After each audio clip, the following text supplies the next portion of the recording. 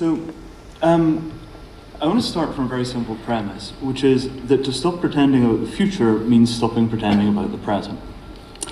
And to really crystallize this out in a fairly abrupt way, I'm going to say something and I want you to think about it, which is the war has already begun and you did not notice because your side won. Right? The lifestyle that you have right now is built on colonialism. It's built on great armies of land pirates that marched out into the corners of the world and stole everything worth having and killed anybody who got in the way. Right? India, where half of my family is from, was an occupied country by British colonialists until Gandhi stood this colonial process down, stood your government down, and asked you to leave. 1948, Second World War. You guys were land pirates. Okay? Is this beginning to sound real? Right? Now, where are we right now? According to the World Health Organization, every single year 60 million people die. That's all races, all classes, all causes. That's the total exit from human life every year. Roughly 20 billion of those deaths, by my estimate, are deaths from poverty. It's diarrheal disease, it's malaria, it's enormous HIV infection rates in Africa. You can just go through and take a look at the World Health Organization stats, and it comes down that about 1/3 of the people who die on this planet die of poverty. Every year, about 20 million. Okay? Now, let's put this into context. When human beings are desperate, when they need something that they cannot have, they become aggressive. And there are two broad categories of direction for this aggression. The first is aggression towards other human beings, violence, and this is the colonial impulse.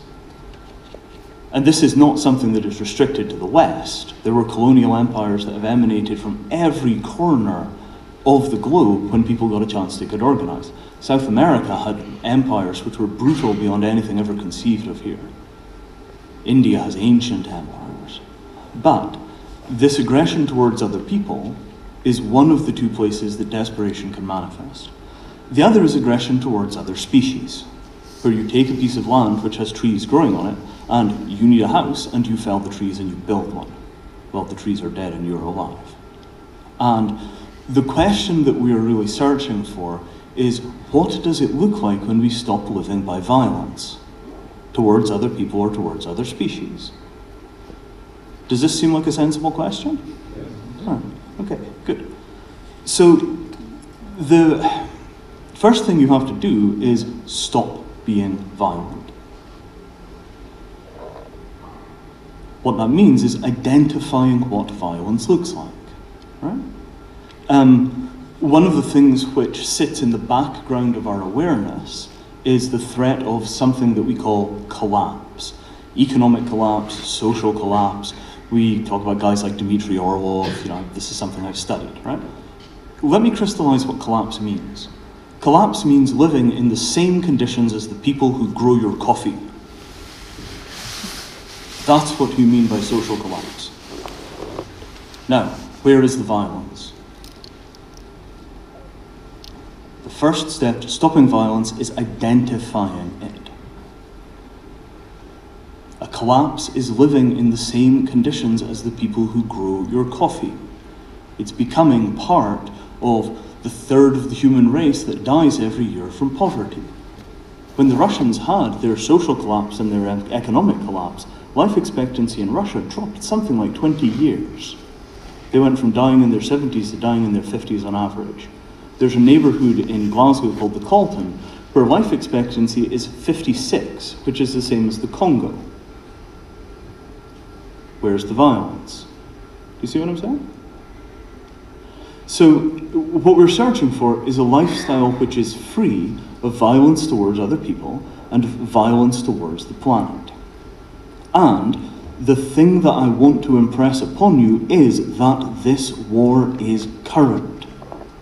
You are protected from being in the third of the human race that will die of poverty by armies, by nuclear weapons, by trade treaties, by the World Health Organization, by the enormous spending power of the governments which were built on slave labor.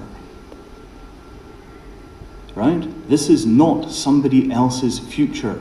This is the present of most humans. The collapse is not something that might happen one day. It's already over most of the planet, and we exist on a militarized island of prosperity. Now, what is the exit from this condition? How do we get from here to where we want to be? The answer has been demonstrated. In India, there is a place called Kerala, and Kerala is a sub-state. It's a country inside of India. It's a region. And Kerala has about 60 million people. It's about the same size as the UK. Now, Kerala is largely made of farmers, and they grow most of their own food. Many of the people work abroad. Here's the remarkable thing about it. Although at the level of poverty they're at, which is roughly $1 a day of average income, you would expect them to have short, brutal lives. They have 95% literacy. Their birth and death rates are right in line with Europe. Their average life expectancy is 76 years. Their ecological footprint is about 0.7, which means that they're consuming a smaller share of the Earth's resources than they might theoretically be entitled to, and living right about as long as we do, which means that what they have broken through is the sustainability barrier, where they have long life and good health on an ecological footprint which the entire world could have. Everybody could live like the people of Kerala, and we would be something like one-third under human biocapacity. That's what an answer looks like. Now, the lifestyle that we have in the rich countries, and I'm fortunate enough to live in one, I'm a British citizen, is going to become unsustainable. It's already unsustainable, and it's not just unsustainable in environmental terms, it's unsustainable in economic terms. Right now, your governments are borrowing vast sums of money from your children which will never be repaid. You hear about $12 trillion magically appearing from nowhere in America to bail out the banks. That's the same amount of money that went into the Pentagon since the fall of the Cold War. They spent 20-something years of defense budget in a single year to bail out the banks. Does that give you a sense of how much money this was? Right? In the September 2008 stock market crash, something like $108,000 disappeared from the average wealth of the average American household.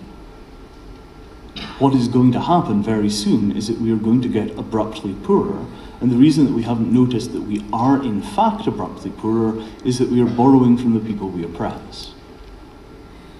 And we're borrowing from unborn generations, who in all probability will be no more able to pay their way than we are. The global average standard of living is somewhere around that of Mexico. And as the enormous bubble of wealth created by colonialism begins to wear out, there is no reason why a child born in England should have a better expectation of a quality of life than a child born in Mexico or India or Africa. What makes us different that we expect to live in luxury while the rest of the world starves? It is one world. We have to build a common future in which we consume so little that the world can support us and not die, and we must share and cooperate so effectively that human beings are freed from the impulse to hurt each other for more than their fair share. And this is not impossible. It's been demonstrated. And now you are each individually responsible for identifying where the violence is in your life, right through the supply chains, right through the energy grids, and right through your government, to figure out what it means to live as a responsible human being who takes no more than their fair share and oppresses no other by your very existence. This is the challenge of the 21st century, and this is what it means to stop pretending.